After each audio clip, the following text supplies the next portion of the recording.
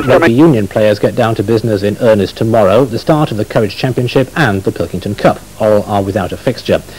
In the Pilkington Cup, the North West's participants include Sedgley Park, who will pull off a giant-killing act if they win their home tie with Leeds of the National League Division 3. Such a result would surprise many, but perhaps not everyone.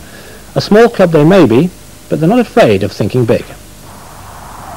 People who will never make the grade as prop forwards are welcome within Sedgley Park Rugby Club these days. The club at Whitefield in North Manchester is getting used to a different kind of sidestep. Links with the local community are an important part of a strategy designed to win a place among Rugby Union's elite, as is the recruitment from New Zealand of their first-team coach, Val Baker, a former All Black international. I think the ambition of the club at this stage, well, I know the ambition of the club is to just, obviously, is up in National League 1. And while that may seem a little dramatic at this stage, we've all got to start somewhere. And as we spoke earlier on, you've only got to mention, 20 years ago, they were probably at the same stage as we are. We don't expect to take that long. From Division 1 of the North West League, they face a tough journey.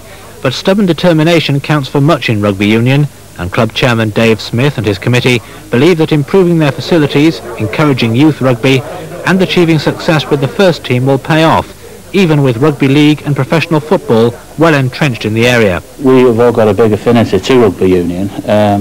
We've got a love for the game, and the reason why we feel as though we want to promote it so much is that we've got juniors that want to play. We feel as though it's good, it takes children off the streets, it's a good social game, it teaches good team spirit, and it is good for later life, if you like.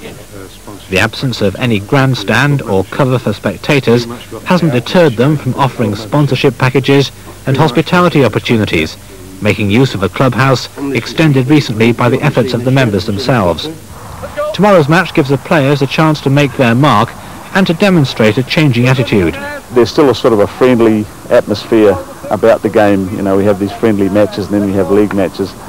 Well, I'm trying to get rid of that friendly atmosphere, you know, on the rugby pitch. I've never known how to play friendly rugby, and so the players are gradually getting into that committed mode, you know. Leeds may feel the impact tomorrow. Others will certainly do so in the future. Charles Lambert on the small club with the big ambitions. Here's the region's weather now. Any isolated thundery